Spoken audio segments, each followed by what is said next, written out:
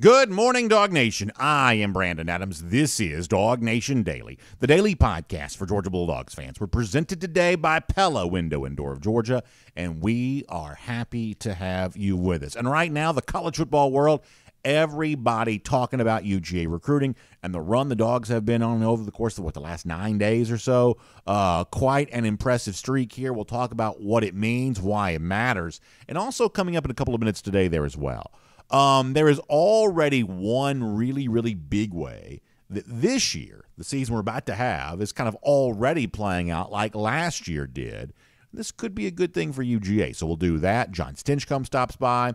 We'll take an interesting look at another one of Georgia's SEC rivals in terms of what exactly is going on here. A lot of fans starting to ask some questions. We'll kind of get into that. And the very weird situation around Northwestern, we'll cover some of that too. This is all interesting stuff. We're going to roll through it with you today. So what do you say? Without further ado, let us get it all started. It is DawgNation Daily, the daily podcast for Georgia Bulldogs fans, presented today by Pella, window and door of Georgia. And it begins right now.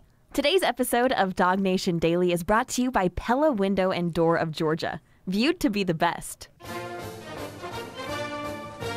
Presented by DawgNation.com. This is DawgNation Daily, the daily podcast for Georgia Bulldogs fans. Here's your host, Brandon Adams. A lot has happened since we last spoke. We sort of expected it to, and it kind of played out exactly the way we thought that it would. Georgia has added another pair of very impressive commits to what has been quite a streak for the Dogs as of late.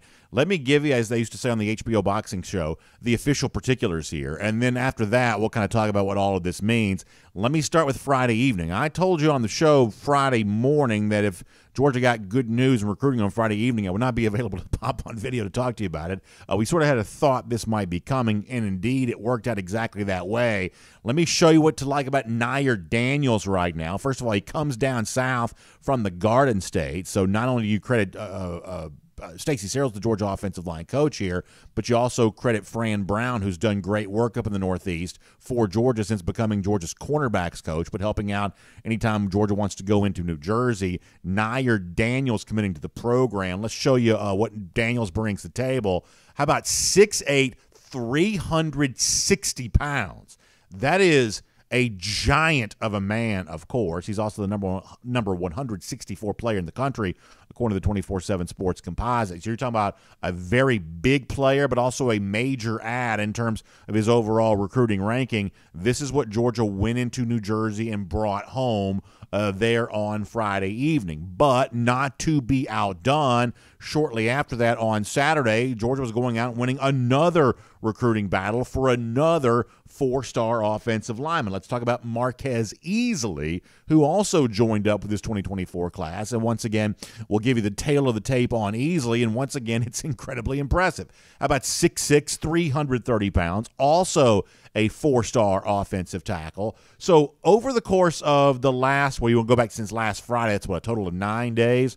Over the course of the last 9 days, Georgia has added four-star offensive linemen. Started with Michael Uini last Friday, continued with Daniel Calhoun, number 15 player in the state of Georgia, then Nyer Daniels and Marquez Easley there on Saturday. An unbelievable stretch. And in the story that Jeff Sentell wrote about Marquez Easley, I thought that Jeff said a sentence, and Jeff, listen, I'm kind of a pro wrestling, carnival barker, state fair type guy. I'm one of these guys, like there's no telling on any given day what I might say. I'm sure if you go back and listen to all the archives over the years, I've said some doozies over the years that, maybe I might be forced to reconsider. That's just sort of what you do when you speak into a microphone for a living, I guess. Jeff, though, is a scribe. He is a writer. He chooses his words far more carefully than maybe I do on a day-to-day basis. But even Jeff kind of got caught up in the hyperbole after the success that Georgia has had with the 4 commits that I just mentioned. In the story that Jeff wrote when Marquez Easley committed to Georgia, one of the statements that Jeff made, I think properly sums up in very succinct fashion exactly what this is all about for Georgia here right now. Let me read you this sentence here from Jeff. He says, this recruiting pace, the one that includes Uini, then Calhoun, then Daniels, then Easley, this recruiting pace that the Dogs are on right now, Jeff says, is, quote, unheard of in Georgia football history. How about that from Jeff Sentell and DawgNation? Well said, properly described, because what Georgia is doing right now is knocking them down, putting trophies on the wall over and over again. In fact, I want to do a little research here, and which is always a dangerous thing for me. But I want to do a little research here to sort of properly contextualize exactly what Jeff might have meant by a statement like an unheard of pace for UGA recruiting. And what I discovered is I just mentioned to you 4 four-star offensive linemen who've joined this program since last Friday, just slightly more than 1 week. Do you know there was only one team in the entire SEC a year ago that signed 4 four-star offensive linemen? It was Alabama. Not even Georgia had 4 four-star offensive linemen a year ago. And yet Georgia just added 4 over the course of basically a 1-week span. That's what Jeff Sentell means when he says, hey, Georgia is on an unheard of pace. They are literally recruiting a level of offensive line talent basically unmatched in the SEC, and they're doing it over the course of a span of a few days. Now, this is also one of those things where the best time to plant a tree was 20 years ago. A lot of these offensive line of scrimmage type recruits, these are long-range recruitment. These are battles that are won over the course of years, and a lot of what we've just seen the last week or so is just sort of the harvest of the heavy planting and working that Georgia's been doing over this. But still, we all got this official public news over the span of about 7 days, and it's a level of riches that other SEC programs aren't able to match over the course of a full year. And in fact, I'll go so far as to say this. Even though individually Ewini and Calhoun and Nair Daniels and Marquez Easley, even though individually they aren't nearly as famous as a guy like Dylan Raiola, the number 1 overall recruit, the 5-star quarterback, even though individually none of those quarterbacks kind of compare from a fame standpoint to what Raiola is, Raiola kind of cuts through the clutter and becomes this recruiting story that mainstream fans who aren't quite as obsessed as many of us are, some would say people who are less crazy than some of us are, but you can, I guess, be your own judge on some of that one way or another. But the point is that Dylan Raiola is famous to everybody. The 4 names that I just mentioned individually aren't nearly as famous, but when you combine them collectively, y'all, I believe the run that Georgia's been on since last Friday is just as impressive, if not more impressive, than the prowess that it took to get the commitment of Dylan Raiola. The Raiola news gets more attention, but when you repopulate your offensive line as rapidly as Georgia has over the course of these last few days, this speaks to a level of recruiting prowess that Jeff Sentell, our DawgNation recruiting insider, correctly says is unheard of in Georgia football history here. And the context of this is important. We know that offensive line, while it seems like Georgia's incredibly deep right now, we know this is going to be a position of need moving forward. Look at the starting offensive lineman for Georgia this season. Cedric Von Prawn-Granger, he's going to be gone. Amarius Mims, he could be gone. You look at Tate Ratledge could be gone. You look at Xavier Truss could be gone. You may lose a couple other guys, from the backup ranks after that. You're talking about a situation in which Georgia stands to lose 4 of its 5 starting offensive linemen for this upcoming season. On your screen, the only guy that has eligibility obviously coming back for the 2024 season. You could lose your 4 other starters. You may lose more depth other than that. So therefore, you needed to rebuild behind them, reload behind them, maybe the more operative phrase, and that's exactly what Georgia's going on doing. When you kind of do this kind of heavy lifting over the course of such a short span of time, then I do think rightly it should be compared to bringing in a guy like Dylan Raiola. This just as impressive, if not more so. And the other thing I really like about what Georgia has done here by bringing in Daniels, by bringing in Easley, in fact, when you read their stories at DawgNation.com, there is a very striking similarity between both these guys, and I guess striking may be the operative word there. Both Daniels and Easley talk about how much they like the physical part of the game. They talk about, the enjoyment of being a part of the run blocking. That's that's the kind of offensive line, football where you really got to roll up your sleeves. You really got to win that street fight in order to be able to move bodies in that run game. And these two guys, they talk about wanting to do that. They talk about embracing the contact, embracing the physicality. And there's an element in which Georgia stays Georgia with all of this, because for all the flash and glamour of being the 2-time national champion and all the guys that go on to get very rich in the first round of the NFL draft, ultimately football remains a physical game. It remains a game in which there are certain types of men who just embrace that part of it more so than others. And if you really want to differentiate who's likely to succeed from maybe who's just less likely to be able to. It's the willingness to embrace the physical part of the game and the hard work required to put yourself in a position to win those fights when they take place. Ultimately, that's going to go a long way towards determining, who can succeed. And the teams that have more of those kinds of players are just in a better position to be able to succeed. And it seems like that's maybe what Georgia has brought in here when it comes to Daniels and Easley. It also finishes off a stretch that we were promised. You want to go back, Jeff Sentell on our show a couple of weeks ago said, hey, watch out for the next however many days. And he rattled off those 4 names. So guess what? Georgia clean swept it. They went 4 for 4 in the case of Easley. I guess the amazing part of that is when he put out his top 3 finalists of the day, he didn't even have Georgia among the group. Ultimately, Georgia still wins here. So Georgia goes 4 for 4 with 4 very big offensive line targets. Position of need for the 2024 season with all the guys that could be leaving, guys who seem ready to embrace the physicality that's made Georgia so special. You'll pay attention to the Dylan Raiolas, and clearly that gets the excitement going for a lot of fans. But the nuts and bolts, the bricks and mortar for a football team is what happens on the line of scrimmage. Georgia takes that very, very seriously, and they've never been better at recruiting those type of guys than they are right now. My name's Brandon Adams, and this is DawgNation Daily, the daily podcast for Georgia Bulldogs fans. We are presented today by Pella, Window and Door of Georgia, and we are happy to have you with us no matter how you get to us. Live on video, we start 9:45, 1st and 15, DawgNation.com, DawgNation app. 10 a.m. after that, Facebook, YouTube, Twitter, Twitch. We're on the radio at noon on Athens Sports Radio 960 The Ref, and we are available as a podcast wherever you find them, Apple, Spotify. We post the show to the world-famous DawgNation.com. We just try to make the show as accessible as we possibly can. We certainly appreciate you being a part of it each and every day, whichever platform you choose to use. Also, a big thanks to our friends at Pella, Window and Door of Georgia, who make it all possible. Taking really good care of your home is one of the best decisions you can make if you are a homeowner. Doing what you can do to make it feel good on the inside, look good on the outside, and that's what Pella Windows and Pella Doors are all about. We say viewed to be the best. What we mean by that is, there are surveys, there are questions that go out to homeowners here in our market area, and year after year, Pella really is recognized as the one that is the best, the one that is just going to improve the quality of your home.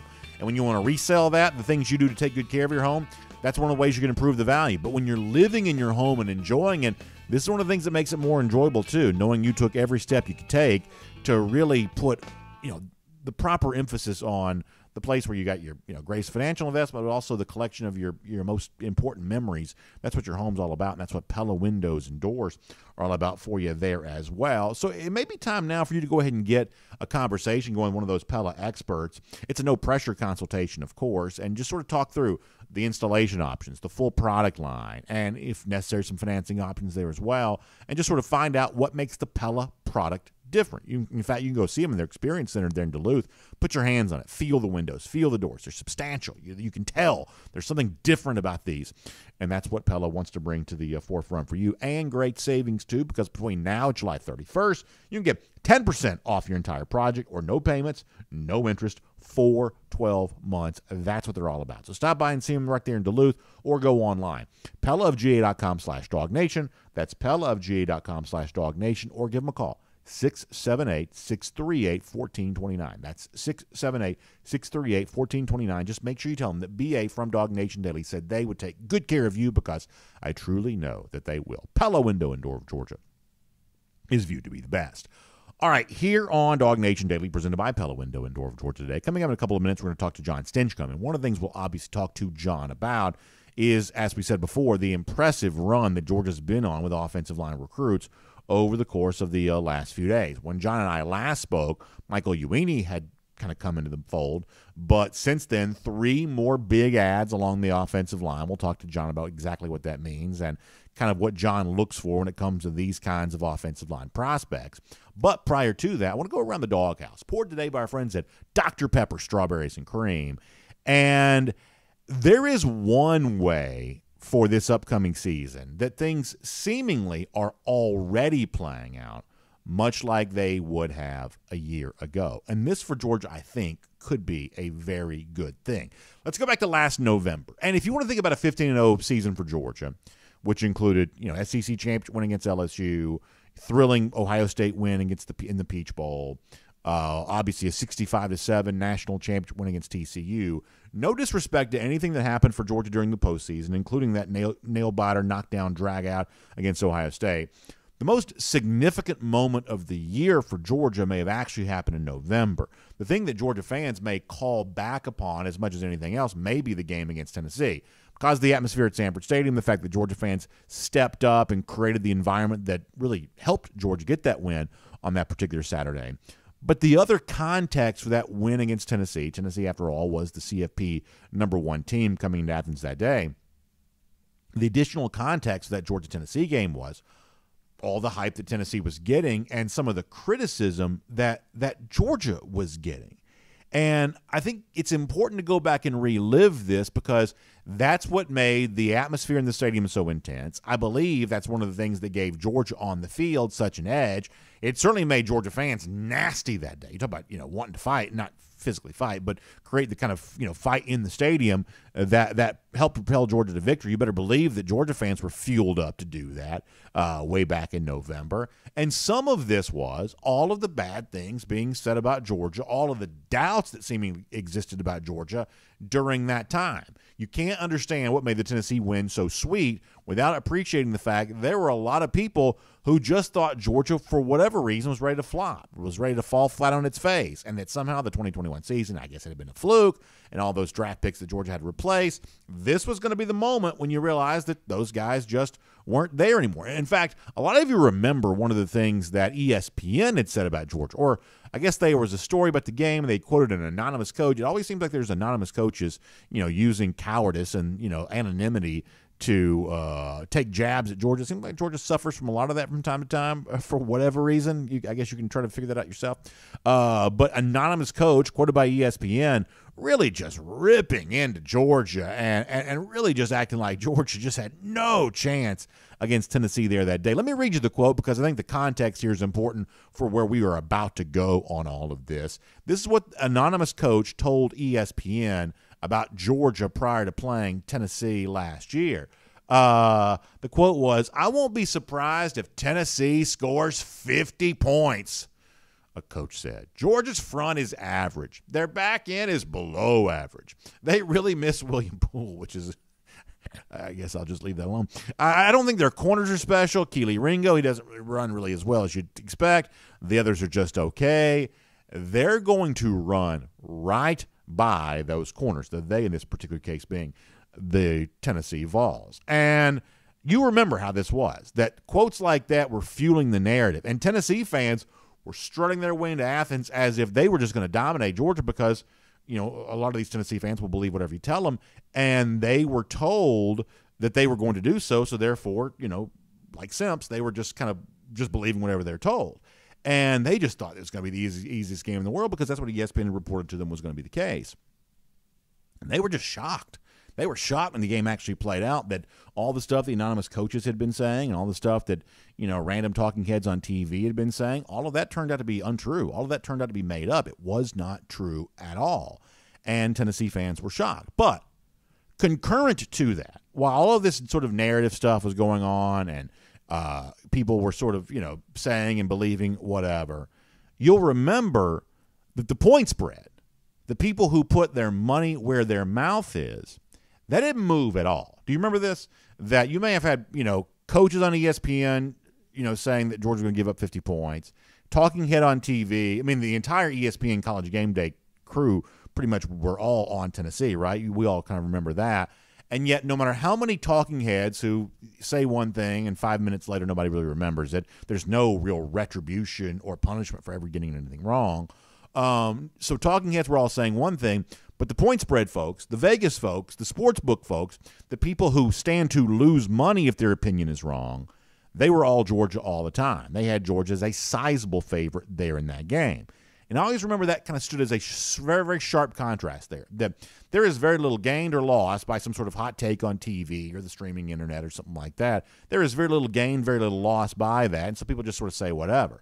But the point spread folks, the lines makers, the odds makers, the Vegases and the online sports books, whatever else, they are forced to be more conservative about this kind of stuff. They are forced to be a little bit more cautious about this kind of stuff. And they were all Georgia. They had the Dogs sort of about a 9-point favorite or so, and they clearly got that right. And I say all of that to say that much like that played out a year ago, something very similar is playing out right now. Because once again, the talking heads and the loudmouths and the hot take artists are sort of back doing their same thing again. And once again, it just so happens this is taking place at the expense of Georgia. I'll give you a brief reminder here for a couple of seconds about just how profound and prolific some of this has been so far this summer, starting with Kirk Herbstreit, who the other day made a case, as specious as the claim is here, but none the case, made a case for Alabama winning the national championship. This is what Kirk Herbstreit said going back to what, about a month or so ago? Here's Kirk. It's hard for me not to lean towards Alabama in the SEC just because of what you described. Now, you got LSU, who made incredible strides in that first year with Brian Kelly. Got a lot coming back from that team. They beat Bama last year. They got to go to Tuscaloosa. So I would those three are going to be everybody's three. As we sit here right now, I'm going to wait to see where we are in August, but I would be in that Bama LSU, just a little bit ahead of Georgia as we get ready for getting into the summer months. No, well, Kirk actually said it was much longer than that. We just don't have time to play it all. But doesn't that kind of remind you of some of the stuff before the Georgia-Tennessee game where, in Kirk Herbstreit's case, oh, my gosh, Alabama. Oh, Alabama, as if this was still 2015 or something like that. Oh, my gosh, Alabama. Well, guess what? One of Kirk's game day partners, Reese Davis, has a different team other than Georgia who he thinks is going to win the national championship. You know this already. But for context, here's a reminder of Reese Davis making the case for Michigan being the number one team. Once again, not Georgia, but a different team. It's Michigan. This is what Reese Davis said about that. Michigan has a proven quarterback that I think is going to improve greatly this year. They've got the best cornerback in America in Will Johnson. They've got some transfers on both lines of scrimmage, including a pass rusher that should shore up some of the things that they've lost. And they've done a really good job in the transfer portal the last couple of years, particularly on the lines of scrimmage. They've got their running backs coming back, a couple of wide receivers that might even be bigger threats, transfer tight end from Indiana, I believe. I think if I had to fill out the ballot right now based on what I know, the type of production I know I'm going to get, I think I'd put Michigan number one. So two of the most prominent voices in all of college football and TV, fixtures on College Game Day for a very long time. Kirk Herbstreit, all in on Bama. Reese Davis, all in on Michigan. And it reminds you a little bit of some of the way in which seemingly Georgia had been completely had its back turned on by every media type prior to the game against Tennessee. But what's interesting is, while all of the talking heads and the media types and the hot take artists and whatever else, while everyone is shopping seemingly for a team other than Georgia win this year's national championship, once again, the people who put their money where their mouth is, the people who stand to have their wallets lightened if they are wrong, they are not doing any of this whatsoever. They are essentially looking at all the talking head stuff, the talking season nonsense. They are looking at it with laughter because I'll show you this on the screen here for a moment. Our friends at On3 had this from BetMGM. With all the talk about someone other than Georgia winning the national championship, Georgia is still the, I would say, overwhelming favorite to win this year's national championship. They are plus 220. That's essentially just more than 2 to 1 win the national title. Bama, Kirk Herbstreit's favorite, they're only 6 to 1. Reese Davis touts Michigan, they're just 9 to 1. Ohio State, they're 7 to 1. LSU's 12 to 1. USC 14 to 1. Clemson's 18 to 1. Florida State 18 to 1 there as well. Texas, who I've talked a little bit about, they're 22 to 1. If you want Penn State, you can get them at 25 to 1. Maybe not terrible value down at the bottom end of all of that. But the point here is that this is just like a year ago. And if you're a Georgia fan, I think you probably already take great comfort from this. People can say what they want to say. Words are truly very cheap. However, point spreads and betting lines oftentimes are not cheap. If you talk a big game there and make a bet that doesn't work out, there is big money loss. And if you're an odds maker, a sports book, and you set a bad line, then you stand to lose a ton of money on that there as well. So in the space in which opinions have to have a monetary and a dollar figure attached to them, That's still all Georgia, kind of like it was a year ago prior to the Tennessee game, throughout the college football playoff and everything else. So Georgia fans, I think you probably already do take some comfort from this, and this is a reason why you should. The Reese Davises and the Kirk Herbstreits and the whoever else, they can say what they want. The odds makers speak with a much louder voice because their opinions come attached to dollar figures, and they're still just as high on Georgia as they ever were. And that is around the Dawghouse. And it's poured today by Dr. Pepper Strawberries and Cream. Now, listen, y'all know how much I love, at least many of you do anyway, how much I love Dr. Pepper. I've been Dr. Pepper obsessed since I was a child. I just love it. And I am so excited about the brand new offering from Dr. Pepper Strawberries and Cream. And there's also a Dr. Pepper Strawberries and Cream Zero Sugar there too, because like the one thing that Dr. Pepper is famous for, their zero sugar offerings are just as good and just as tasty as the other kind. That's something that's been true for Dr. Pepper for a long time. That's also true for Dr. Pepper Strawberries and Cream there as well. So anytime there's a brand new permanent flavor offering from our friends at Dr. Pepper, that is a really big deal. And y'all, Dr. Pepper Strawberries and Cream is a really big deal too. So you can find it at Kroger. You can find it wherever you're doing your shopping, and you can pick some up. You can try it. You talk about fun, to hang out, you're having a good time. That Dr. Pepper Strawberries and Cream is a great accompaniment to whatever you've got going on here this summer. So try some. If you love Dr. Pepper, I think you're going to like the brand new offering from Dr. Pepper, which is Dr. Pepper Strawberries and Cream, and Dr. Pepper Strawberries and Cream Zero Sugar. Make sure you check them out today.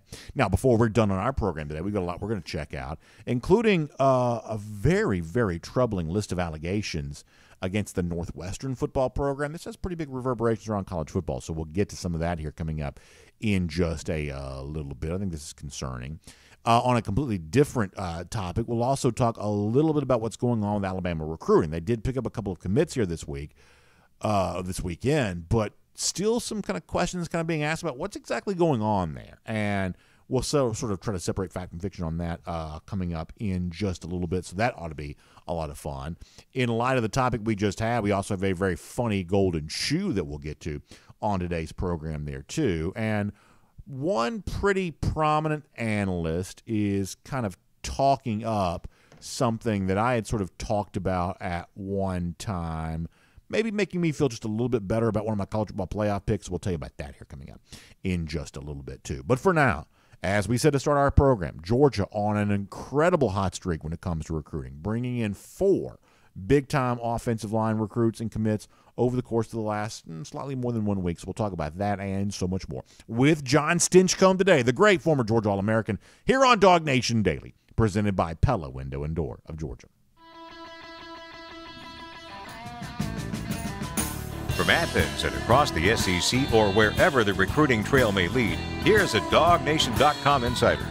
So we'll say hello to John Stinchcomb, and obviously one of the things I want to talk to John about here in a moment is that great run of recruiting that Georgia's been on with the offensive line. The last time John and I spoke, we were talking about the first of those commits, and now there are plenty more to be added. We'll get to that here in a moment. But, John, before we get to that, I was just talking about the fact that it's amazing to me that in one respect, some of what's playing out for Georgia this offseason feels a little bit like last year during the season, in which, when you're the top dog in college football, no pun intended, there's always going to be a temptation to want to have your biggest, boldest opinion be about that team. If you're in the business of, internet stuff or TV stuff, whatever else, those opinions just generate more interest. We kind of understand that. And yet, while last year a lot of folks were talking up teams other than Georgia, sometimes at the expense of Georgia, the overall odds never really moved. Vegas almost always sort of viewed Georgia as by far and away the most likely national champion. Once again, the same thing's true this offseason there as well, where there's touting for Michigan, there's touting for Alabama, there may even be some love out there for Ohio State, but the odds makers still see Georgia as the overwhelming favorite here. And, John, if you're a UGA fan, I think you should probably take some comfort in that.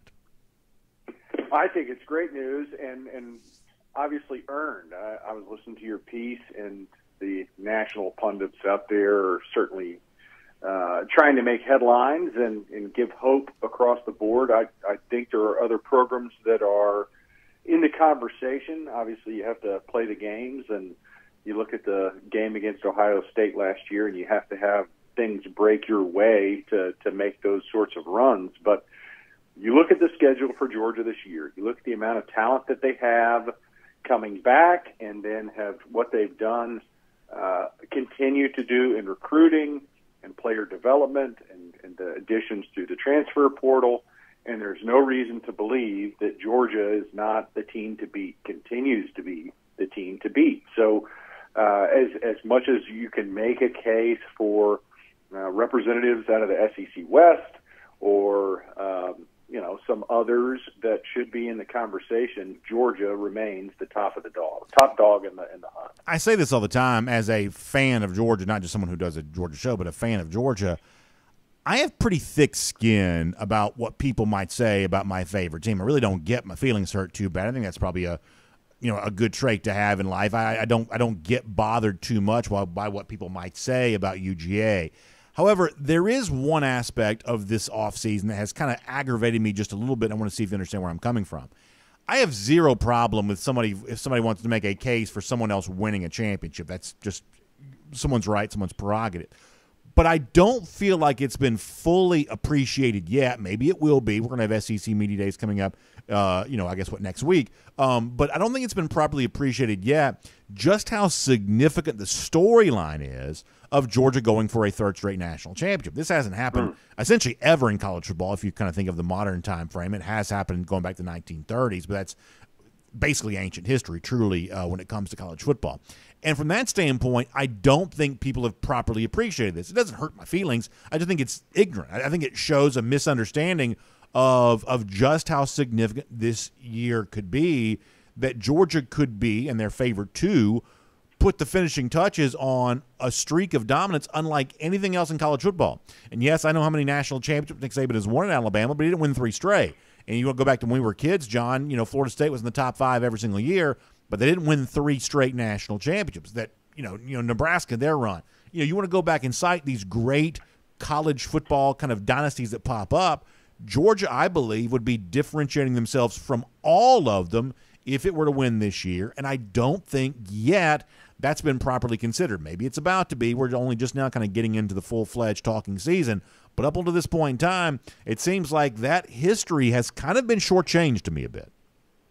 Yeah, I think that talk is only going to expand as we get into the season. You look at Georgia's schedule, and you have to think that's pretty favorable, and you imagine that the national attention is going to grow. You've got a couple games that you've already circled. Obviously, Tennessee is going to be a big one, but as Georgia clicks off the wins and they prove all of the talk that's been going around in this off season that there's some validity that they're the team to beat, then you start looking at the implications and the historical impact that a third national championship would have for any program, where they stand. The conversation of who's the best coach in college football and which program. I think we already recognize that Georgia has the dominant program currently in the landscape, similar to some of the other teams of different eras. You mentioned a few, obviously Alabama being one of the more recent dominant programs, and now that's Georgia. So the opportunity to set records at the level that Georgia has, it's pretty unique. And I think that that's going to draw even more attention as they get into the season. But just looking back, obviously college football has changed, right? Heading into the season, there's maybe 5 teams that have a realistic opportunity to win a national championship. I think that's different than years past. I think that the parity has changed across college football, and there are truly the haves and the have-nots, and Georgia has found a way to earn their way to the top of that heap. What does it say to you when Georgia, over the course of a 9-day span, adds 4 4-star offensive linemen? All of these guys are top recruits. And to be able to bring them all in such a short span of time, to me, that's quite a flex. And I'll compare it to bringing in a guy like Dylan Raiola. As big as it is to bring in the number 1 overall quarterback, a quarterback is nothing without guys to block for him. And knowing what the position of need offensive line might be for Georgia on the field in 2024, to clean house like this over the course of about a week's worth of time, John, I just think this is as impressive as anything that Georgia has done here It's your position, so clearly you're, I'm sure, fired up about it. What do you make of the run that Georgia's been on here as of late? It is truly an impressive feat. Coach Searles needs to get the praise that he is receiving this week, because you don't see this often. Four-star players in one position group that should be impactful for years to come. It's huge. And these championships, the differentiating factor, I know the game is evolving and wide receivers are more important than they've ever been.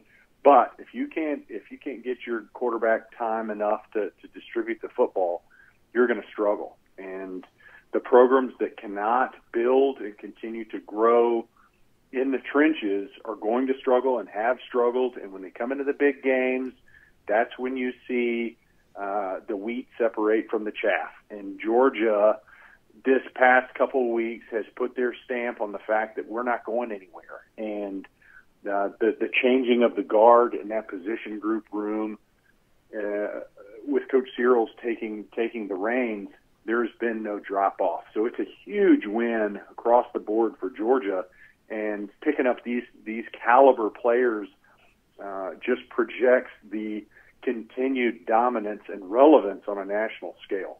How important? I mean, this is obviously an overly simplistic question, but the sheer size that we're talking about here, we're talking about, 6'6" guys, 6'8" guys, 330 guys, 380, not 380, 360.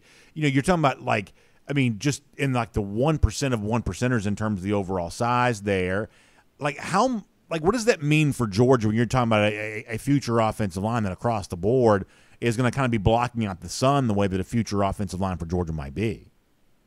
Well, I mean, you got to start with a nice piece of clay for the potter. I mean, you're looking at guys that can move at that size. And of the few highlight films that I've seen of the most recent editions, and having seen, Daniel Calhoun, is that right? That's his name, correct? That's right. Yeah, so I saw him firsthand, and let me tell you, the guy moves well. Okay, it's impressive to see. So, not only the size, and especially in high school, there's a lot of matchups you can just win by overwhelming players. I think you watch breakdowns of any of the players that are getting recruited by Georgia and Alabama and some of the national leaders, and they win some of those matchups in high school just because they're so much bigger. But then you watch the way they move and you say, there's the difference. Because a lot of, working with high school players and athletes, a lot of them feel like, I know in the NFL, I know in college, I've got to be 300 plus pounds. And so they just put on a lot of weight, and you can push around a 220 pound defensive lineman in high school. But if you can't move, then that doesn't translate very well to the next level. And what distinguishes this group of players, the caliber of player that Georgia recruits and gets commitments from, is their ability to move at that size. And it's impressive, especially you're talking about 17, 18-year-old men that haven't had the development in time that their college counterparts have invested in developing. It's every 320 is not made the same, and to see the athleticism that's paired with that size is what makes these guys truly special. And I think this probably goes without saying, but I want to talk about it a little bit anyway, is that, concurrent to this, you see Dylan Raiola coming into the program. Georgia's obviously sort of chasing the kinds of wide receivers that would want to play with a quarterback like Dylan Raiola. The Georgia passing attack has upgraded itself the last couple of years. We believe that there's even better potential future there in terms of how Georgia throws the ball. But these kinds of offensive linemen, the bigger, upper end size-wise, guys for these positions, John, this to me indicates that as Georgia continues to expand its passing attack, it's not going to be looking to do it with pace, right? Georgia's not going to start playing like Tennessee plays at a pace like that, or even some of these other teams that sort of move a little bit faster, that Georgia wants to throw the ball. I think it wants to throw the ball well, but you're kind of committing yourself to a certain kind of pace with offensive linemen this size. Now, I think that pace has worked out very well for Georgia, but these very large offensive linemen, I think, should stand as an indication that as Georgia continues to try to upgrade its passing attack with the best quarterback prospect in the country in some future season possibly, it's still going to play at the pace that it's been comfortable. Is that a fair read-in on this? Maybe. I don't quite see it that way. I don't think we're going back to the Sam Pittman days where it's like we're getting these behemoths that we're going to put folks in a phone booth and lean on them. I've worked with some guys coming out of Clemson when they played what amounted to speedball, and they were getting 90 snaps in a game on average when the rest of the college football was getting 70. So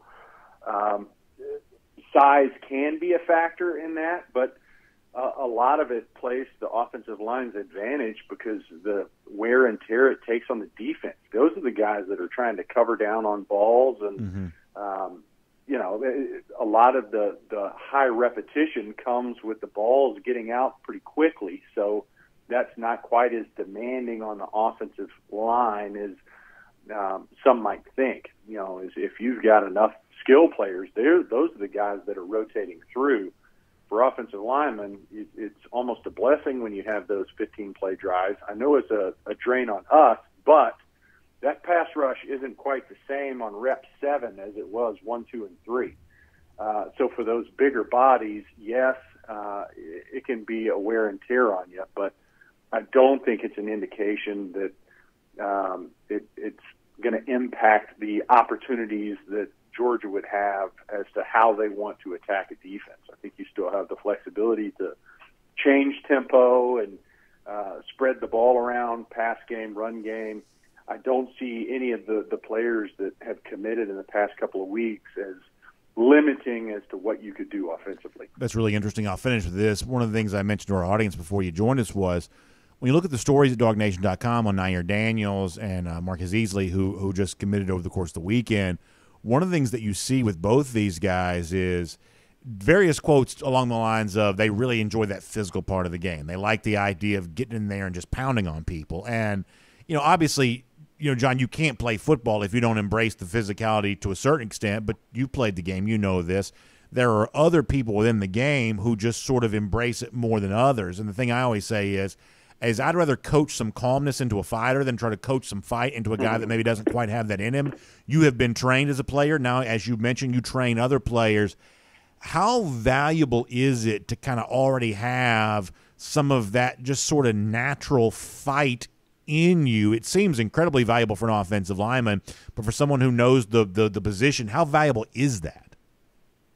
You can coach technique. You can coach the intricacies of the game. What it's really hard to do is change a player's identity and what they're about. And when you get guys that come in that are nasty and are finishers and love the physicality of the game, that's an approach that every coach wants. And it's really hard to change the stripes and spots on a player that does not have that approach. And so I'm sure those are characteristics that you are looking for. I'm looking for guys that when I turn on the film, they're playing to the echo of the whistle. And when they have an opportunity to drive a guy 10 yards and dump them, that's what they're going to do. And that's the mentality that I think Georgia has embraced in practice, right? I mean, you talk about what you hear from players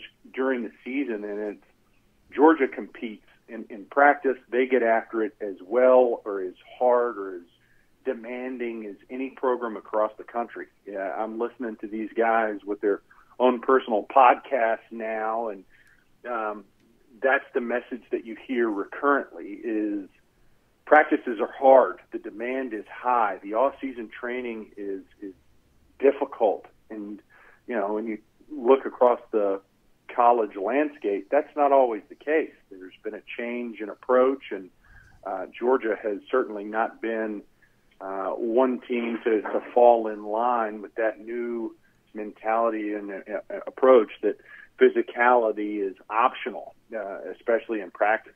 So when you look at these players that are getting signed and you're hearing what they're about, that is lockstep and key, right in line with what Georgia has tried to create as an identity and what they're looking for in this next crop of players. John, it's such a fun conversation. I enjoy your insight into this kind of stuff so much. Obviously, you played the game at a high level, and I'm sure you're loving the way in which Georgia continues to populate these offensive lines with players who have a chance to do the very same thing. Great time. Appreciate that. We'll look forward to talking to you again here on DawgNation Daily, presented by Pella Window and Door of Georgia, again very, very soon.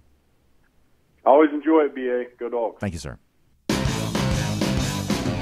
Let's take a look around the rest of the league. This is SEC Through. Yeah, it's interesting. You know, John kind of comes at all of this from the perspective of someone who's just sort of been there and done it. And assumptions that I might make might not be true. As I said before, you know, when I hear the size, the specs of some of these guys, you know, I think, well, that's going to kind of restrict you to a certain kind of pace maybe. And John says, well, actually, no. You know, based on some of the offensive linemen I've worked with, that might not be quite as true as you might think. I just think it's an interesting conversation, and it's just sort of fun to think about how chess pieces like this get moved around the board. And a huge part of the college football job as a coach is bringing talent into your program.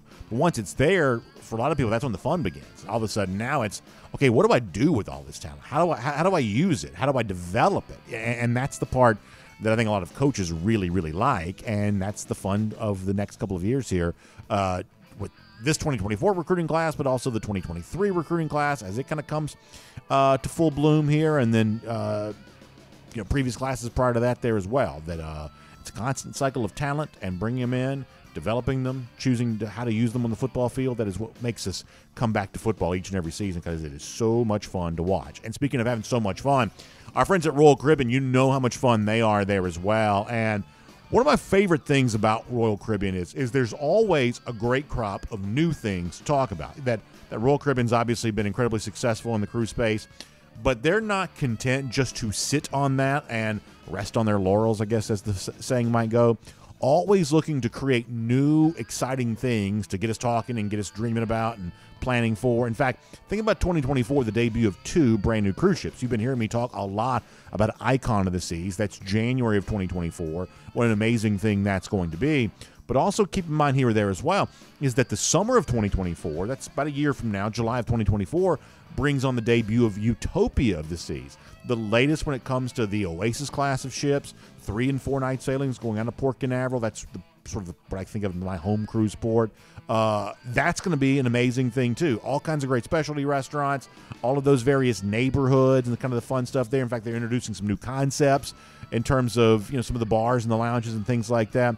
Those kinds of exciting things always in store for Royal Caribbean in 2024 are going to be a big example of that. And also, as you're thinking about new for 2024, think about the DawgNation Cruise there as well, because the one thing we were told is we love the DawgNation Cruise, we want to be on the DawgNation Cruise, but we want it to be bigger and better than it's ever been before. We want to invite more people. We want to just make this an unbelievable celebration and an unbelievable blowout of all the things that makes DawgNation great, and that's what we're going to do for you. In fact, can we show this on the screen here, the details for that DawgNation Cruise, because I want to make sure people understand these staterooms, even though we're still more than a year away, these staterooms are getting booked up fast, because this year on the DawgNation Cruise, we're going to be on board Allure of the Seas. I told you before, Oasis-class ships, currently the largest category of ships sailing at sea. We're going to be on one of those Oasis-class ships for our DawgNation Cruise in April 22nd through the 26th. Go to RoyalDogs.com. Find out about going to Perfect Day Coco Cay, Nassau in the Bahamas, special DawgNation-themed events there as well. Staterooms already filling up. In fact, we've sold so many of these already, but we want you to be there as well. So go to RoyalDogs.com. Find out how to be part of the DawgNation Cruise. All right, a couple of stories here cruising around the SEC, courtesy of Royal Caribbean here for a moment. A lot of Georgia fans starting to ask some questions about what might be going on with Alabama from a recruiting standpoint. Now, the Crimson Tide did get a couple of commits over the weekend, and I guess that has done very little to kind of quiet down the overall conversation about what might be happening here. Let's start with the fact that Justin, and I'm going to butcher the pronunciation even though it's a player we talked about before, Okoronkwo, the linebacker who hails from Germany, I saw the 24/7 Sports message board. Somebody had the headline, Alabama gets a commitment from the number 2 player in the country, ... of Germany. In the case, that was a very funny thing. In the case of Okoronkwo, and listen, I think he is a good player. I mean, don't get me wrong about this, but it's just a little bit of a different type of pace that Alabama's currently moving in whenever it comes to a recruiting standpoint. I'm not quite ready to say that Alabama's not going to have what we've come to expect, which is an elite class in them almost every year. They've really only had the one kind of drop-off year. They dropped off pretty heavily in 2018. Some people kind of saying that maybe Nick Saban wasn't quite ready for the pace of the early signing period when it first began in that 2018 cycle and had to try to play catch-up on that the following year, and for the most part kind of did. But right now, Alabama just seems to be moving at a little bit of an interesting recruiting pace. Now, listen, they'll also come back and say, well, Bama's going to be a factor to potentially flip at least one UGA commitment, possibly, if not another. So it's not like they're completely, more bound on the recruiting trail right now, but it's just a little bit different type of vibe around Alabama recruiting. They also got another commit this weekend. I thought this was kind of interesting. 2026 class, which feels like kind of a long way away from now, but a 2026 offensive lineman. His name's Zyke Helton. He's the center at Carrollton now. A lot of people are going to kind of read into this of, is this Alabama's attempt to get involved with Julian Lewis? Lewis, the quarterback for Carrollton, I believe this year may be the most talked about player in the entire country, including Dylan Raiola. The hype around Lewis is just going to be extreme. He had a great freshman season a year ago, got Carrollton to the state final, and he's just going to be talked about so much here this year. Is this Alabama's attempt to say, because Alabama's got a lot of work doing its 2024 class. The idea they're taking a 2026 commit is a little bit of an eye-opening thing, and some folks are going to kind of wonder if this is in some way connected to the Julian Lewis recruitment at all. Obviously, everybody wants to plant their flag around Lewis right now. But a couple of commits, for the 2026 class, kind of long range. Okoronkwo here for the short term, the 2024, is not going to do a lot right now to quiet down the questions being asked because the Alabama current ranking, it's in the top 25, but it's certainly not into the top 5, top 3, or number 1 overall, the way a lot of Crimson Tide fans expect to be.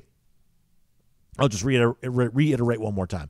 I do not expect Alabama to fall short of an elite class here this year. My guess is they still put one together. They'll probably do some late work to get there.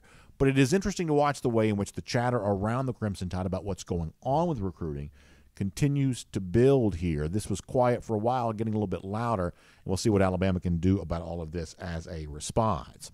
I was very happy to see, I don't oftentimes care about stuff like this, but I told y'all the other day, I was not that happy with my college football playoff picks. I just was a little bit, I don't know, I was a little bit concerned about you just sort of felt you got to find 4 somewhere. And in my college ball playoff official selections, when I made them the other day, one of the teams that I had in my college football playoff was Texas.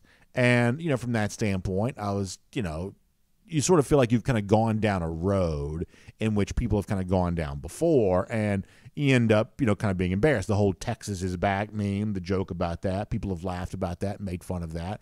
And frankly, I didn't want to fall prey to that myself. And so I guess I took some comfort the other day that the fact that Greg McElroy, the ESPN analyst, was also talking about that himself. And in fact, I read a recent quote from him. He says, people want to say about the idea of, hype for Texas, here we go again. But McElroy goes on to say, a lot of people say this every year, here we go again. Why do we continue to force Texas at everybody in the preseason? He says, believe me, as a media member, I do occasionally fall victim to the Texas fatigue. Now, remember, McElroy's from Texas, so his words on this carry a little bit of extra weight. He says, they're pretty good, y'all. They are pretty good. He means this year. He says, I think when you look at their roster, assuming significant growth at the quarterback spot, which I believe you can assume, the wide receiver group can stay healthy. He says, which they couldn't do last year. He says, assuming all of that, they also have a pretty good running back there as well. But basically going on to say the idea that Texas could be a team very much worthy of considering for the college football playoff. And I've said this before, Quinn Ewers, I believe, is probably the quarterback right now. Nationally, we're talking about, way too little are we talking about Quinn Ewers here right now.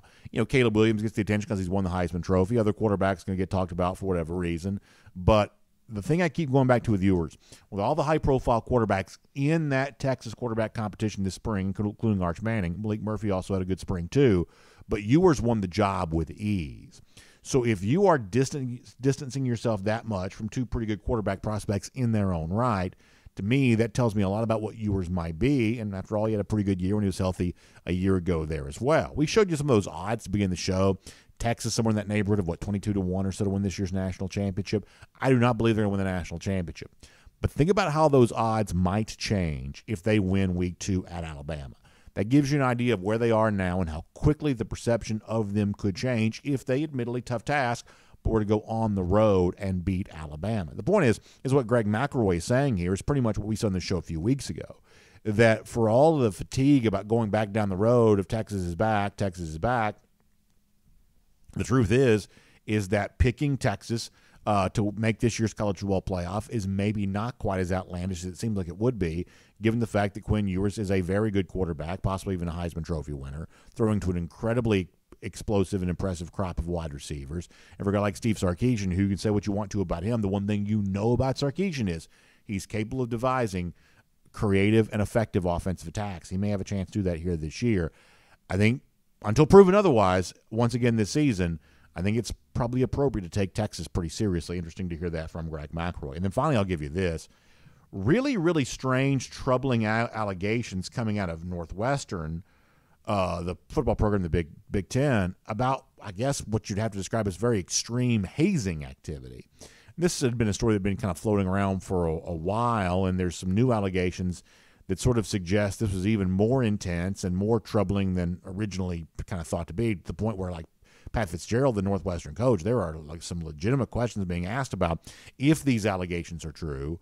There are some legitimate questions being asked about whether or not Fitzgerald will even coach again for Northwestern. Now, some of the reporting out there is a little bit weird on this. There are some who are pointing out that, hey, maybe these allegations aren't quite as – there was a thing at Football Scoop, for instance, the other day, yesterday, about maybe these allegations not being quite as clear-cut as they've been sort of led to be.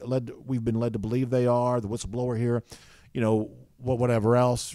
You can read more about that online at Football Scoop. But if we take this at face value, and if we're led to believe that large portions of these allegations are true, then it paints a really troubling picture there at Northwestern. What scares you, if you're a coach or a parent or something like that, is that Northwestern is a Big Ten school, so to get there, you have to be the kind of athlete capable of playing at the high Division I level. But Northwestern's also a very, very prestigious academic school. So to get in Northwestern, you presumably have to have pretty good grades too. So what you're talking about here on the Northwestern side of things is that athletes who are above average athletically to play at the FBS level, the Power 5 level, above average intelligence, to be able to be at a school like Northwestern, and yet still, if these allegations are true, still very poorly developed in terms of understanding what's right and what's wrong. In other words, trained to be good at football, trained to be good at school, but not that very well trained at being good at being good, if you get my point here on this, which sort of just reminds you that if these allegations are true, that is not a natural process, that character education and teaching right from wrong is still important, even in the sort of, I guess the range of book learning and athletics and things like that. Really, really odd, scary, troubling allegations coming out of Northwestern. You hope that, I guess, something comes out to kind of make yourself feel better about this, but pretty tough situation here, and a Big Ten coach fighting for his job because of that. That's worth following. We'll tell you what happens next in that story, and for now, we'll make that cruising around the SEC, courtesy of Royal Caribbean. And before we wrap up today, and before we play the song, speaking of the Big Ten, I want to give you a golden shoe, because a lot has been made lately of Michigan. The fact that Reese Davis is picking this team to be his number one team in the college football playoff, and all this kind of stuff, and the fact that Michigan also supposedly during its practices is going to be devoting a period of practice to the Georgia Bulldogs. They're going to call it their Beat Georgia period. They're going to be focused on the team that's at the top of the college football ranks. And we've said over and over that you can laugh about Michigan for doing this. Jim Harbaugh is a little bit of a strange guy, but ultimately some of this is just paying proper deference to Georgia, recognizing who the best really is, recognizing who is on top of the college football world. So we're actually not that mad at the Wolverines for wanting to talk about beating Georgia during practice. Having aspirational goals is probably a pretty good plan for anybody in life. But there are others who are talking about just how obsessed Michigan must be with Georgia if they're mentioning Georgia in practice as frequently as apparently they are. And so in light of that, one of our golden shoe submissions. I'll show you this very funny about just how much Michigan might be thinking about Georgia during practice. Take a look at this here real quick.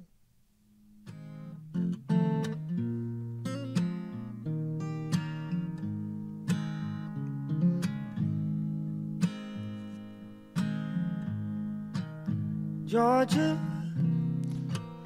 So if you're listening to podcast, this is Jim Harbaugh with visions of Kirby Smart dancing his head Just an old sweet song. as Georgia plays in the background there. Keeps Georgia. Very funny from Joel Sidney Kelly on that, who talks about the golden era there of Georgia football. Joel Sidney Kelly, very, very talented guy, very, very funny stuff. And that is our golden shoe for today. Wanted you to get a chance to see that. Joel had sent that in. And with that, we'll wrap up today's program. So is Jim Harbaugh thinking too much about Kirby Smart in Georgia? Maybe, maybe not, but at least he's showing respect to the right team as opposed to some of these other talking heads who seem to be obsessed with everything else. So it's going to be a fun time. Listen, there are some really cool storylines ahead of this upcoming season. I told John Stinchcomb that I believe properly it should be understood that Georgia going for its go for 3 in 23 is the number one story of all, but Michigan trying to stay ahead of Ohio State in the Big Ten. That's, for those of us who love college football, even apart from Georgia, that's a lot of fun.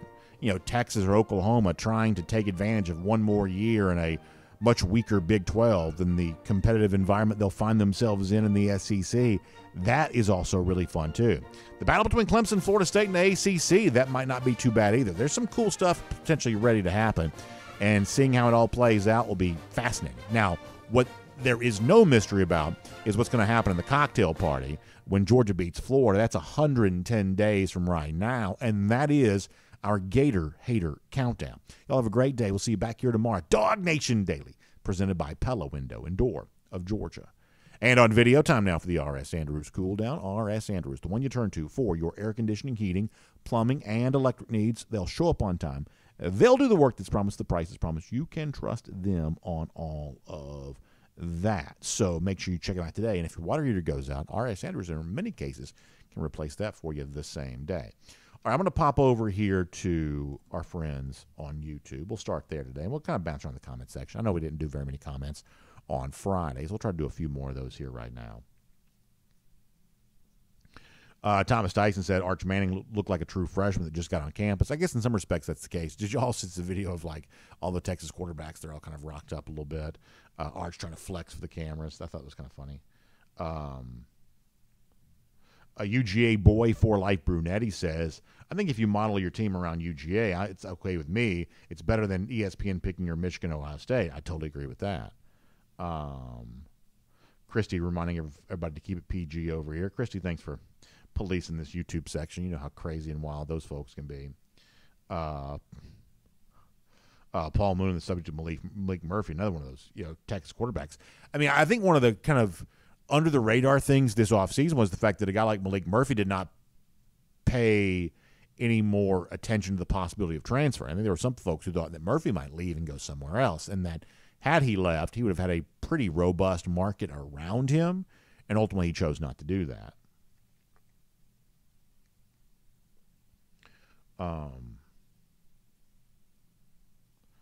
Let's see what else. Frederick Meredith thinks that Malik Murphy is better than Arch Manning. Right now, that's probably the case. Arch Manning is probably the number 3 quarterback at Texas right now. Arch Manning is probably number 3 at Texas.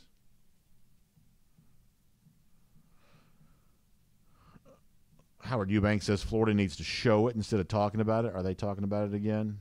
They don't have much to brag about, so I'm not really quite sure what they'd be talking about. Memphis Dog says, I think no matter what the score, Texas, Bama will be good. Yeah, it's a really fun game. I mean, we have a handful of, I think, really fun Week 1, Week 2 games. LSU, Florida State is one of the best games of the season. That's Week 1. Texas, Alabama, Week 2. I mean, that's good stuff. And unfortunately, and I hate this, but it's going to be true. I mean, y'all, we're going to end up talking more. I mean, I say that, but we'll still be interested in the individual players and who's playing what and who's doing what, and goodness knows we'll be dissecting every throw that Carson Beck makes. But, I mean, I remember when Tennessee played Alabama a year ago, I forgot who Georgia was playing, but it was a home game. We were talking more about the Tennessee-Bama game on our post-game show than we were the Georgia game. And the following week here on the show was kind of that same way too, is that – and this was not because Georgia fans weren't interested in Georgia. Georgia was just so good that Georgia was rendering the games they were playing somewhat irrelevant. And I have a sneaking suspicion that we're going to end up talking probably more about some of these other games than we're going to be talking about the Georgia game. And that's just kind of the way that goes. It's nobody's fault, I don't think, but it is probably true. Let's see what else. Johnny Surfdog says, I think that Bama is in big trouble with its coaching staff. Just my opinion. I could be wrong.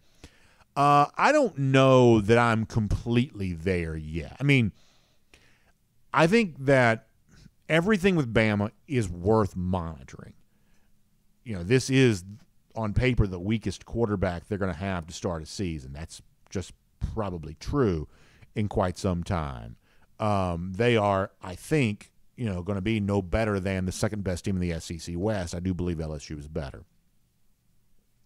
The recruiting stuff right now, I think, is probably a little bit overblown because we've seen them get off to slow starts before and still put an elite class together. We've seen Georgia get off to slow starts before and put an elite class together. I guess my point is that I do believe that Bama is still a contender. I mean, if you're the third best team in the SEC, you can still be among the nationally elite. So I still believe that Alabama's a contender. I still believe they're likely to put an elite recruiting class together. But the vibe is just a little bit different right now. I mean, I think the thing for Alabama is that they can't just lean on business as usual anymore, because business as usual the last 2 years has included not winning a national championship, and last year it included not making the college football playoff. And, they've had 2 of the last 4 years in which they haven't made the college football playoff. That Bama is not a business as usual program anymore because business has sort of receded. That what Bama really needs is a catalyst. Bama needs a catalyst for greatness. This isn't just, hey, we're going to lean on what makes Bama Bama and we're going to be fine. They need more than that right now. They're going to have to kind of tap into some sort of catalyst. Maybe Malik Murphy, the wide receiver, not Malik Murphy. Maybe Malik Benson, the wide receiver, is going to be that. Maybe Justice Haynes is going to be that. Maybe Caleb Downs is going to be that on defense. When I put the every time that I put the accent on the wrong word. It's defense, not defense. But the point is, it's not that they don't have potential catalysts. I think the offensive line could be a potential catalyst for them. But they need more than just to sort of lean on, hey, we're Bama, we're going to show the world we're still Bama. They need some new life, new blood, new energy, some sort of new enthusiasm around the program. For whatever reason, Bryce Young was the best player in college football, I believe, certainly among them. And, Will Anderson was very, very close. And yet this team with those kind of individual talents did not win national championships.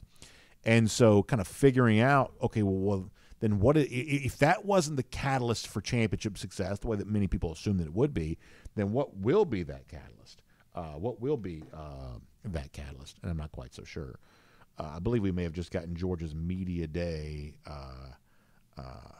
players. The players going to media days here. Let's see if I can find that for you. We'll see if we can give that for you. I see where South Carolina's going to send Spencer Rattler along with Kai Kroger, the punters, going to media days. Well, there you go there on that. Let's see if we can find the Georgia ones here. I think the Georgia ones just came out. A lot of these now starting to be announced here all across the SEC. All right, y'all tell me what Georgia's is going to be, because I don't see it in my feed here right now.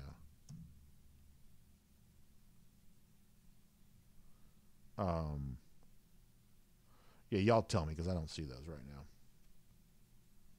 But we'll keep the conversation going. Let me go to Facebook here for a moment, and I'll come back to YouTube in a minute. And as I said before, hope everybody's doing well today and having fun. Georgia, quite a run in recruiting over the last week or so. That continues on the Facebook side of things. Ken Holcomb says, I hope Michigan kicks Ohio State's tail again and the Dogs kick Michigan's again. We have another all-SEC natty again with the Dogs winning all again. I like all of that, Ken. I really do. No love lost between most Georgia/SEC fans, the Big Ten. And I think that's probably the way that it's supposed to be. Good to see Mike Mazzell checking in the comment section, as always. Good to have him here. Good to see April Van Giesen checking in. Michael Ward checking in from Valdosta. Appreciate that. George Herndon says, our offense is the monsters of the hedges, the great wall of Georgia. George, I like that. That's really good stuff. Rhodey Williams says Alabama is in trouble, period. They certainly could be. I think the next 12 months, both in recruiting and on the field, are going to be very, very telling. William Camacho picking Texas to beat Alabama, and that's kind of that's the game we've had circled. We've been talking about that one for quite some time. My belief that Texas wins that game. William saying that there too. And if that happens, that is a seismic result, y'all. That is a seismic result, which would really change a lot of things about how this college football season is going to be discussed. Philip Jordan Wells in there having fun for sure. Randy Hall says, if we get KJ Bolden, do we get a chortle? I would say that KJ Bolden undoubtedly is a chortle-worthy recruit. Undoubtedly that's the case. The Bolden recruitment's also kind of interesting, too, where it seems like, Georgia is in good position here, but it also seems like Ohio State's not really going away in all of that. And, I don't know how seriously I take the recent entrance into the race, the Auburns, and listen, I'm not a recruiting reporter, so maybe they should be taken very seriously. I'm not telling you they shouldn't be. I guess in my mind, I sort of still view this as Georgia versus Ohio State. And you love the idea of, Georgia's completely pulled away here. This is Georgia's to win. Yet it seems like this is still an ongoing battle. I guess that's the sense that I get, is that one way or another, this is still an ongoing battle, which is probably not what you want. Let me go back to DawgNation.com and have some chatting and some conversation over there. Let's see what else. Okay, so Jacob Yarborough says, Brock Bowers, Kamari Laster, Cedric Von Prawn. I'd say that's pretty close to what we had suggested it would be. And I think that you'll start thinking about, Kamari Laster's placement here just kind of gives you a strong reminder of just how good of a cornerback that could be for Georgia. This could really be a big year for Laster. So thank you, Jacob. I appreciate you sharing that. I looked at my feed and didn't see it and looked to see if I'd gotten any kind of email about that, and I hadn't. So there you go. Bowers, Laster, Van Prawn, the official SEC Media Days attendees for Georgia. I think that Georgia's made great selections there. I mean, I think that Brock Bowers is a good spokesman for Georgia anyway, but I do think when it's at all possible, and there are some players who are just incredibly shy, and so I don't know that I want to force a super shy player to have to go do something he doesn't want to do. But when at all possible, you should have the very best players at college football at SEC Media Days. You just should. And so I think that Georgia was probably always likely to bring Brock Bowers, but that's one of those things of people want to see Brock Bowers at an event like that. And making Brock Bowers as famous as you can possibly make him, I think probably serves, obviously, Brock well, but I think it serves Georgia well. So I'm really glad that he's going. And SVP was as easy to rubber stamp in this event as anything. So that's really good. Really good group for Georgia. Brooksy says the talking heads' real job is increasing viewership, nothing else. And I think that's true. But there's also kind of a sport to the argument thing. I mean, those of us who argue back and forth in these chats, in comment sections, things like that, we sort of understand this. And the TV people are kind of the same thing. Like you think about like the Skip Baylesses or the Stephen A. Smiths, or if you want to bring it to college football, the Greg McElroys, the whoever else, that you may be doing this for a job and your money may be relative to the interest that you bring in to the shows that you're on. But there is still sort of a natural ego, competitive spirit that kind of kicks in when you're doing some of these arguments. And I can promise you that if you're Skip Bayless, you want to win the argument. If you're Stephen A. Smith, you want to win the argument. And I mean, nobody wants to take the L in one of these arguments. And that's just kind of the way that goes. So there is an element in which, you do what you do because that's what the job requires. But you better believe when it comes time to make the argument, you want to make an effective argument. And, let's be honest, sometimes in TV, it's sort of divided up of, well, I need so-and-so to make this case, and I need so-and-so to make that case. Like a lot of these opinions, in some respects, may be written by the producers. But even if you kind of have your opinion handed to you, you still want to be good at making a case for that. You just sort of want to be a good arguer. You know how, like, you've ever had, like, debate team in high school or something like that? It's like you just want to be effective at making the argument, even if it's an argument that you don't necessarily hold as all that, important of a take on it, like, or if it's something you don't necessarily believe with all your heart, soul, and might, you still want to be able to argue it effectively. There's a certain competitive spirit that kind of kicks in on some of that kind of stuff. Y'all do that back and forth with each other all the time. The guys on TV really are not that much different. This is a very good question. Richard D says, if you could get either Justice Haynes or Jeremiah Smith, who would you choose and why? That's a very good question. I think I'd probably say Jeremiah Smith because I do believe that Jeremiah Smith is the real deal. But I thought that Justice Haynes was really good last year. I mean, it's one of those things that, like, my opinion on Justice as a player doesn't change just because he went to Alabama. I'd seen Justice as a junior. And I was impressed, but I wasn't like, oh my gosh. I saw him last year at Buford, and there was a lot of what I saw from Haynes, that I thought was really there was a lot of wow factor to how he carried the ball. Really very impressed with him. But I believe I'd probably go Jeremiah Smith on that. That's a great question, though. Great question. If you could pick one, which one would you pick? That's a great question. I think some of that's also kind of relative to what else kind of Georgia has had at the position, maybe. But I'll take the same question, slightly different, spin on it. So let's make the comparison: the two guys that went to Alabama. I believe that Caleb Downs is the better player between the two, but I believe I'd rather have Justice Haynes. If instead of comparing two guys across two classes, if I'm comparing the two guys that went to Bama a year ago, both of which I think are outstanding prospects, Downs I think was the best player in the state last year. But for Georgia, I believe I might would have rather had Justice Haynes, I think. Hunkerdown93 says, do you have any idea what high school games are going to be calling this year? So a lot of the regular season games I don't know about. I mean, I should say this. I don't think I'm supposed to say yet. I think the one big question is, well, how many times you get a chance to do a Dylan Raiola game? I mean, I know that it looks like a couple of times we're going to have Dylan. I'm not supposed to announce when these are yet, I don't believe. But there is some back channel about some of that, I think. I also know my schedule for Corky Cal. Let me see if I can find it. I don't see it right now. I was going to read you my Corky Cal schedule, but I'm going to get to do Scovey White, which I'm excited about. I've got some really good games for Corky Cal. Really good games for Corky Cal.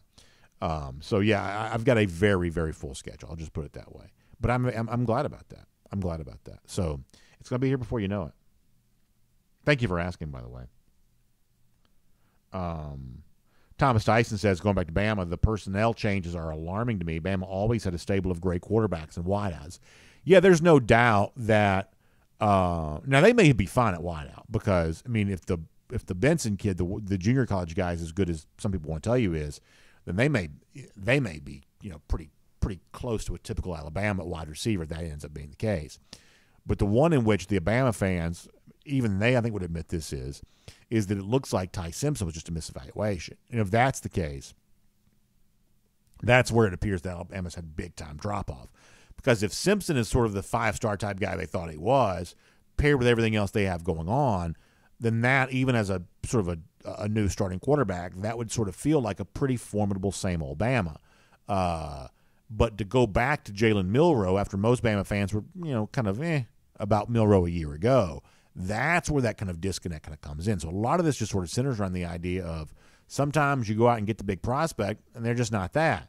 And if you look at all the kind of five-star quarterbacks Bama has brought in over the years, I mean, some of these guys, Blake Barnett, Star Jackson, people like that, they just sort of turn out not to be very good. And, no one's immune from that. By the way, Georgia's not going to be immune from that. Of all these elite quarterbacks that Georgia's brought in, chances are one of them just not very good.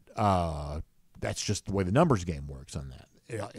It seems like they all could be good, and any of them certainly have the capability of that, but odds are, someone out of this group of however many years in a row that Georgia sort of brought in these sort of top-level recruits, someone from this group is going to probably not have the college career that you probably thought they should have, and Alabama may be dealing with that when it comes to Ty Simpson.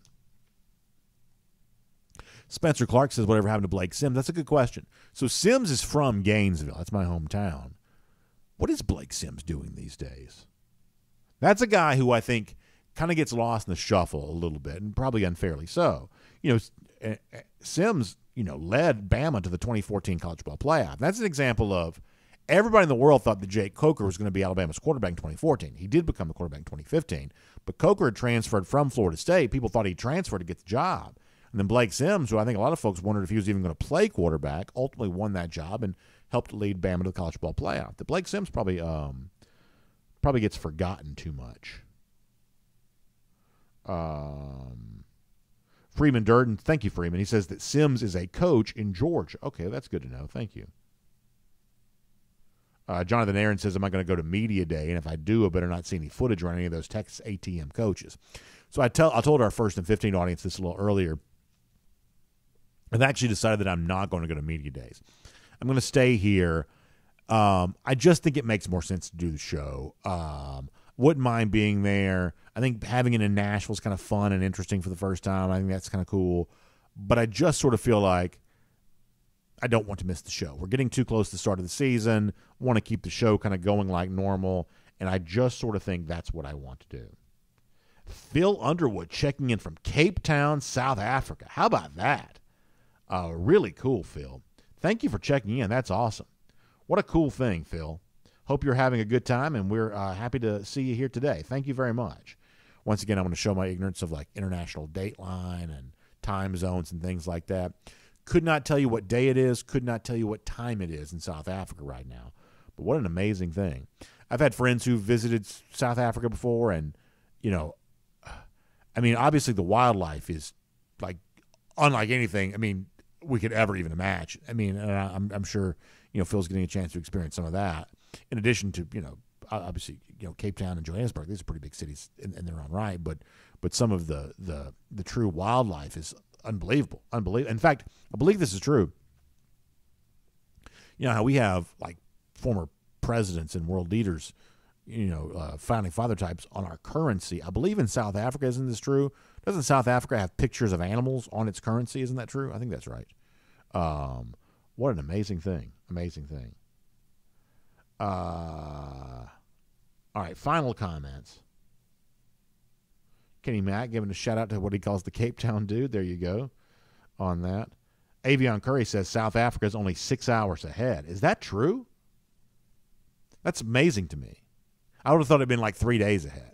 I'm actually really surprised that that's only six hours ahead. That's really interesting. That's actually pretty fascinating. Pretty good stuff. All right, final comments here.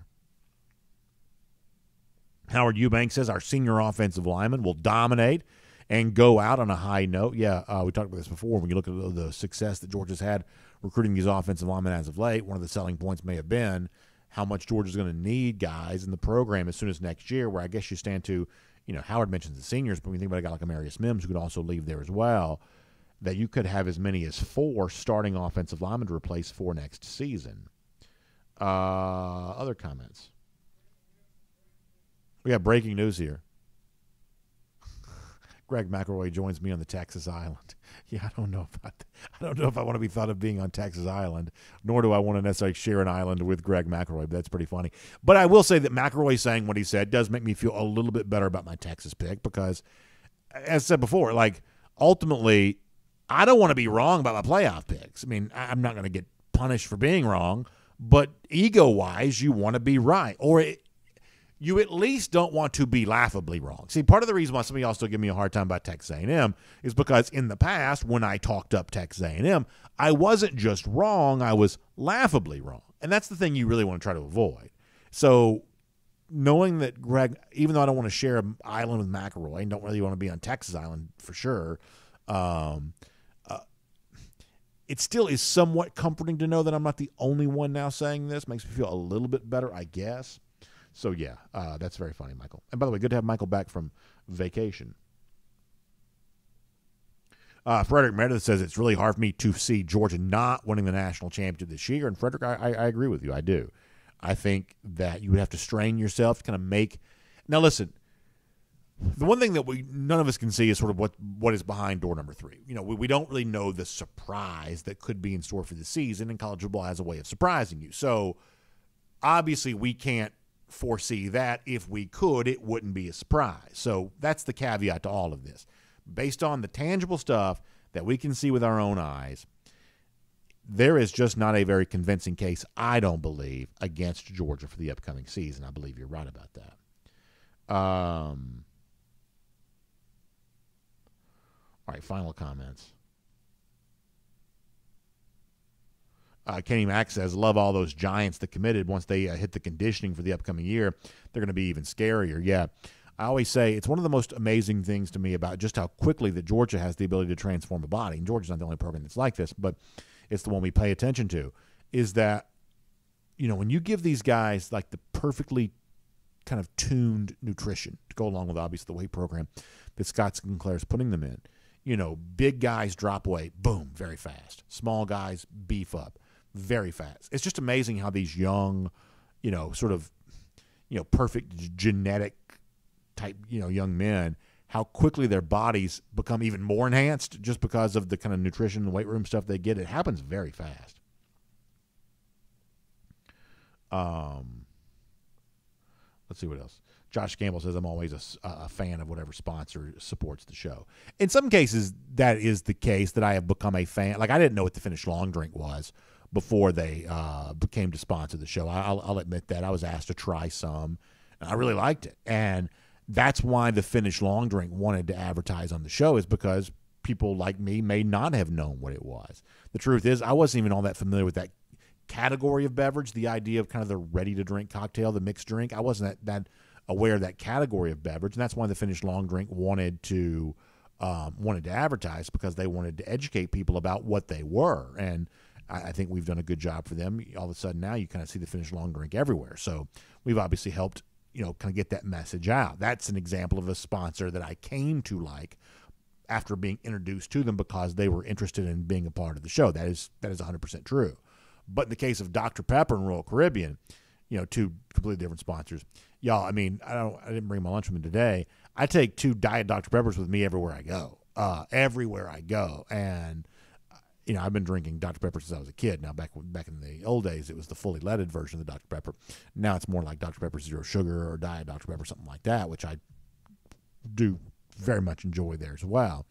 And I mean, I was taking Royal Caribbean cruises 20 years ago. So there are a handful of sponsors that I've also been loyal customers to for a long time. And you cannot get more. Like, the day I found out that Dr. Pepper was going to be on DawgNation Daily, I did backflips. I was so happy about that. That's just one of those things where, like, you know, you just kind of like sometimes, you know, having, you know, brands that you really enjoy. In fact, I brought the Dr. Pepper can back from LA. Remember that? It's actually sitting right over here. The Dr. Pepper College Football Playoff can they had out there for sure. All right, a couple more comments. We'll get ready to go. Johnny Surfdog says Kirby and Bobo saw how our size advantage was a weapon against TCU, and now they're doubling down on it. Bully ball here to stay in Athens. I mean, I think there's some fairness to that. Like, there was a thing that Bill Walton used to say, and like Bill Walton now is like a total cartoon character. But like back in the 90s, Walton was a somewhat conventional TV broadcaster. He was on the NBC broadcast. It was Bill Walton and like Steve Snapper Jones. I forget who the play-by-play guy was on that. But that was like the number 2 team on the NBA broadcast on NBC. And people used to make fun of Walton back then, but back then he was much more of kind of a conventional broadcaster. And like one of the things that I think Jim Rome used to always laugh at Bill Walton for was supposedly one time Walton said, it helps to be tall when you're playing this game, which obviously in basketball it does. Like in college football, it's kind of the same way. And I talked to John about this earlier. As simplistic as it sounds, it's just really good to be that much bigger than your opponent. Like that's a very good thing. That football is hard, but football against a man who's 6 inches taller than you and 30 pounds heavier than you, that borders on impossible. It is very, very hard to do battle against guys who are so much bigger. And your point about like a TCU is sort of representative of kind of the mid-level Power 5 team. They happen to work their way up to the college football playoff a year ago, but they're kind of a mid-level Power 5 team. They win a lot of games, but they're not ever going to be confused with Georgia from a roster standpoint. And I told y'all before, I wish I would have said this in the show because this is I think a really good point. Is in LA prior to the national championship, I got caught up in the TCU team as they were walking to media day there that day. I remember walking around like I was like surrounded by TCU players. I just sort of happened to kind of get caught up in their little caravan walking into the convention center. I remember thinking, these guys are small. These guys are tiny. And it's just one of those things when you're as big as Georgia is and as big as Georgia seems to want to be in the future, you're just rendering half the country unable to compete with you from the word go, because the kind of elite athlete who has that kind of size, that's a small number of prospects and recruits in any given year. And so when you're getting more than your fair share of those, you're sort of rendering anybody who doesn't have that same level of size non-competitive from the word go. You've essentially taken half the country, 3/4 of the country maybe even, and you've X'd them out as competition from the word go. That's what stuff like this does. I think you're right about that. Christy says, y'all ever have a PC from the varsity? I know an FO was a frosted orange. What is a PC? The FO was the frosted orange. My dad used to like that. What was the PC? I should probably know that. I should probably know what that was.